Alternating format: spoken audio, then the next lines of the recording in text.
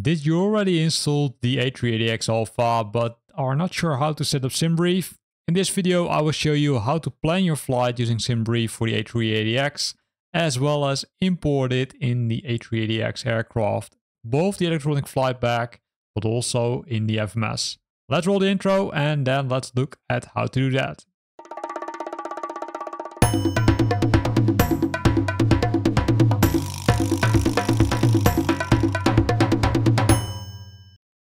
So the A380X from FlyByWire has entered Alpha, right? Let's now have a look at how it integrates with SimBrief and Navigraph. They provided a nice description of it, but I will show it in a video to make it more clear for you how to get those cool things. So the first thing you need to do is you need to make sure that you've got a SimBrief account, right? So I already have it open here. This is SimBrief. If you're having a subscription, like me, the Unlimited, you can use the latest RAC cycle. If you don't have it, you are using, I would say, one which is a little bit earlier compared to this one. But no, I would say, never mind, because it will work, right? So the first thing you need to do is you need to import the SimBrief airframe for the A380X, right? It says save, copy this airframe into your fleet on SimBrief. So by simply clicking on this link, it will open SimBrief and it will add all the information from the aircraft, right? This is very useful because then you can use it for flight planning more accurately. You can see that the name is also FlyByWire A380X. And then once you are happy with it, happy with the name, you simply click Save Airframe.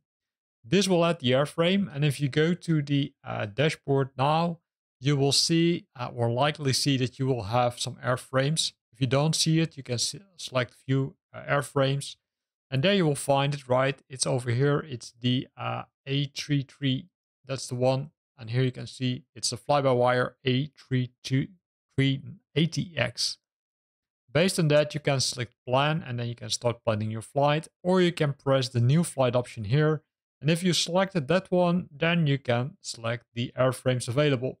So let's assume that I want to fly from Amsterdam to JFK, right? I'm gonna enter it here. And you will see that I've got the airframes available where I can select the A380X from FlyByWire. The nice thing about this is we'll directly load all the information which is required for the aircraft, right? It will show you the climb profile, the CI value, right? The cost index value, descent profile, the view factor. You can even change your call sign. You can find your registration information here or change it. And then you can select this one, right? So FPW, which is the call sign for the aircraft. Other things which you of course can change are other things like the view and other nice stuff. Like view planning options, but those are by default hidden, right? Because it could be, I would say, a little bit overwhelming for you. By default, they're set to auto, which means that they're automatically being, I would say, calculated for you. If you're a more advanced simmer, then you might want to change these settings depending on your needs. For now, we'll simply accept them, right? And then it will show me the flight, and then you can simply say generate flight, and then you've got your flight plan generated. Now, the next thing you, of course, need to do is make sure that you're on the correct airport. Now, I'm not on the correct airport, so I will show you how to do it, but likely it will not import it. If I would need to get it working, I would need to change this one pretty quickly. Because I thought, okay, hey, let's fly to Amsterdam to JFK, but let's do it the other way around, right? Let's fly from KJFK to Amsterdam airport. And then I will press the generate button again because I want to fly the other end, right? Else it likely won't load.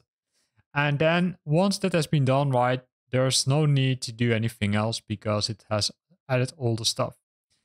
Now, the thing which you need to keep in mind that this is the first step, right? It's also explained in this step. You need to have this one, and then you need to go to the aircraft itself, which is found here.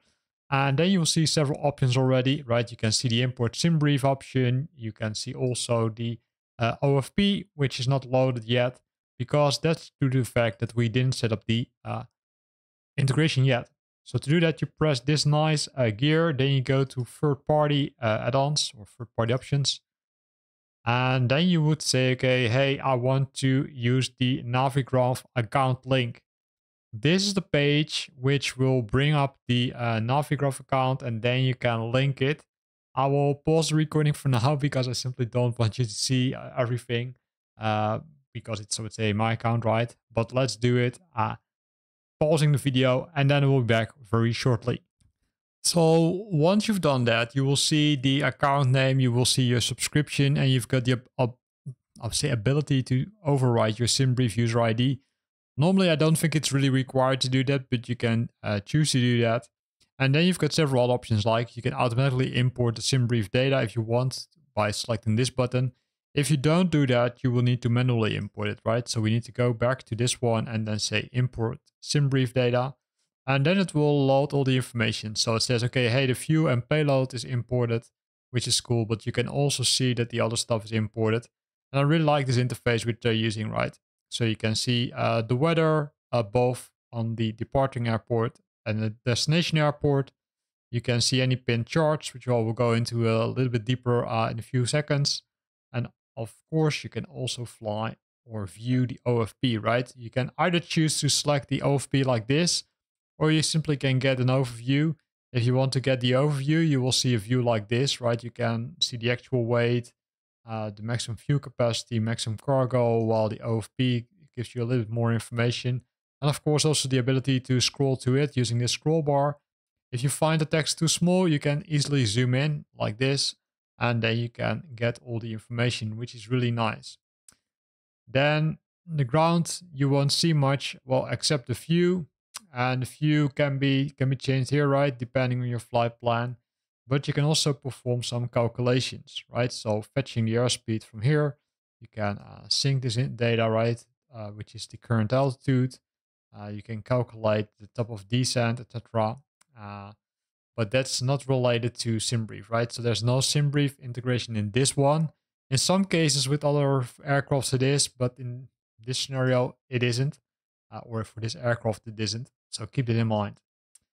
Then we've got the navigation part. In navigation and charts, there are a few options, right? There are no charts yet because there's no airport selected, right? So I can simply JFK, I can add the sign here, and then it will show me the map, right? So it will show me, for example, if I want to have the airport information, it's fully integrated in this. You can see that the views are also here, right? You can reset the view, you can zoom in or out, and that really makes it, I would say, easy to view the map without leaving Flight Simulator. The other options you have is to use the local files, but as you can see, there's not much over here. Likely you will have the ability here to load some additional files, but in this case I will go for this one, and you can also see that I can say move to dark mode, right? Make it full screen, as you can see here, and use some other options like reset the movement, fit chart to the width, fit chart to the height, and you can also reset the views over here. Then on front of each card you can see that, I would say, pin, right? So you can pin a card. If you do that, then they will appear here. So you get easy access to those pin cards, and then you can easily access them by pressing the pin. You can also easily unpin them, which makes it easy for this part.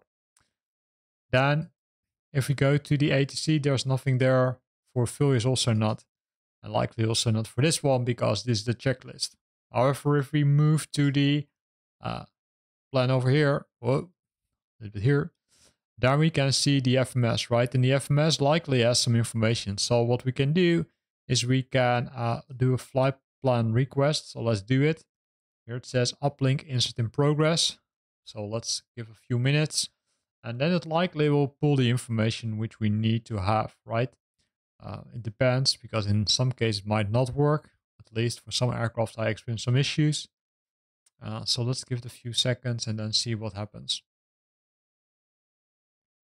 What I expect it to do is load all the information, right? Simply load the information from, okay, hey, this is the airport I'm departing from, this is the airport I'm going to, and you can see that currently it says received the CPNI F plan, which is good.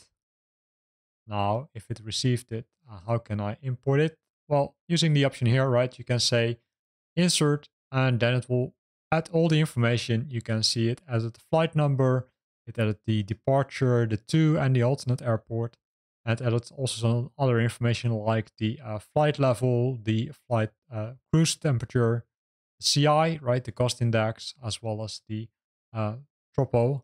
Not sure what tropo stands for. If you know it, then feel free to add it in the comment box below this video.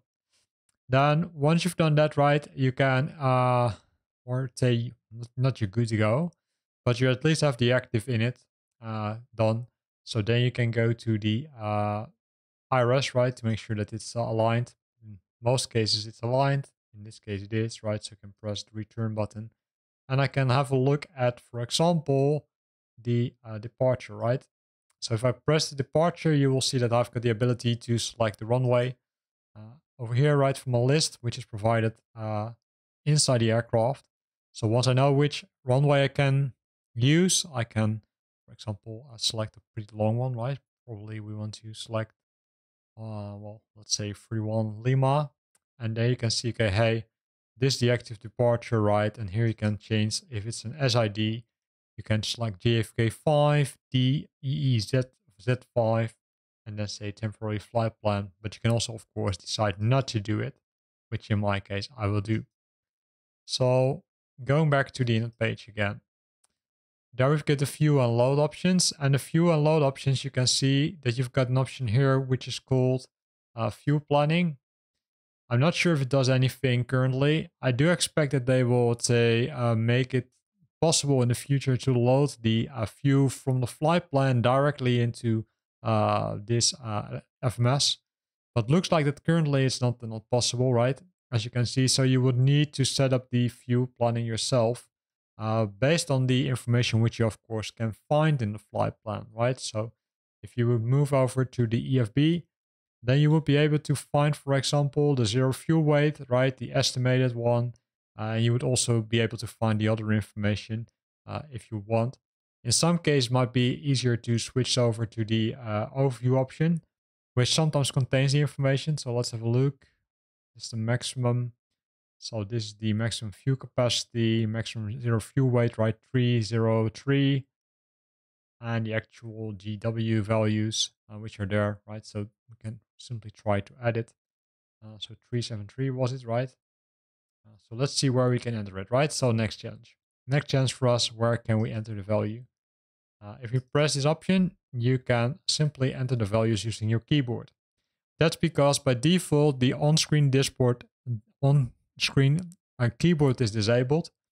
If you want to use it, you can still do that. But first need to press enter, right? Because then it's going to make sure that it has added it. So if you want to change that, what you can do is go to the sim options. And I thought that I saw it somewhere here. No, it was not here. Then it was in the aircraft options. Likely, no. Realism. No. Really bad, of course. My bad. I should have watched it. I think it was here, right? So here you can see the on-screen keyboard. And here you can also show the on-screen keyboard, which you can then be used to, say, use that on-screen keyboard if you want. Now, of course, we can say configure the rest, right? So the block view, which is set to 88695. So let's also enter that one.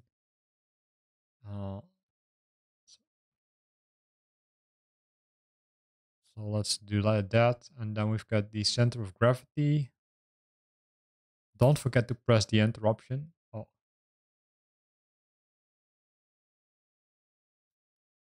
I thought was this value. So if you entered an incorrect value, right, then you can see it here. Over here, you see entry out of range.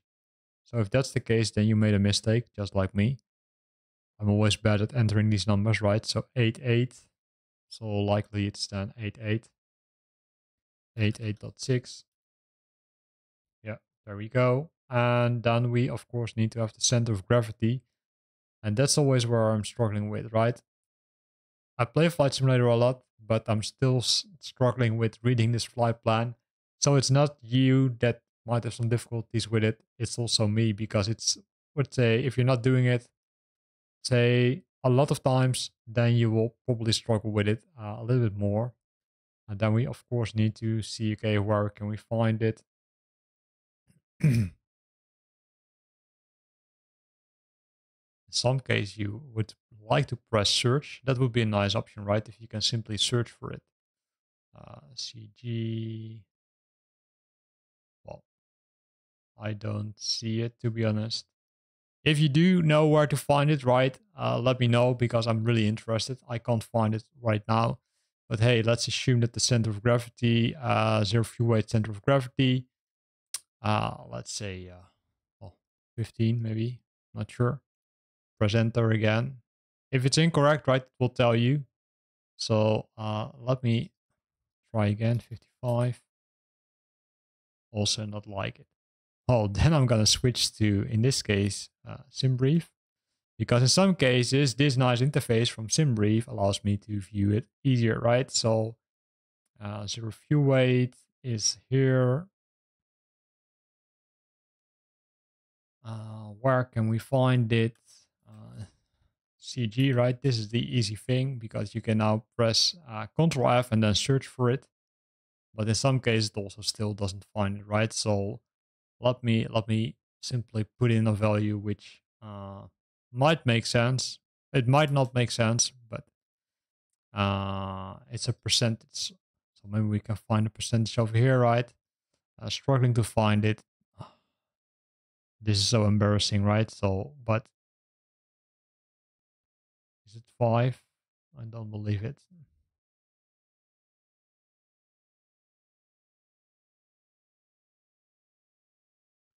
Or let's see if we can, let's say, can press 5 and then hit enter. Again, I don't believe that it works like that, but 5. This would really would be really helpful if they would have, I'd say, added this functionality, right? So I'm gonna clear the info here. Oh. Can we press view planning? No, we can't enter it, right? Well, that's crap, right? Sorry for that, that I can't tell you where to find it. I will, let's say, have a look at it, because I can't imagine that it's let's try to add one other value, right? Let's add 43.7. Oh, it was really easy. You can even find it here. Why didn't I have a look at it? So the GWCG, center of gravity, can be found here. And then you can, I'd see that the fuel planning option is not available yet. Could have to do with the functionality in this version, right? Because it still is the alpha version. But hey, it would be really nice if you can set it up. The flight plan eventually can be found here, right? So the flight plan itself can be found here.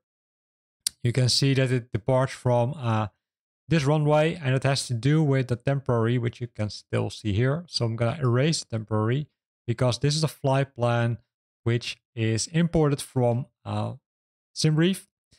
And if you add a flight plan or another flight plan, add, for example, standard instrument of departure, it will do that. You can use these buttons over here to, say, scroll down.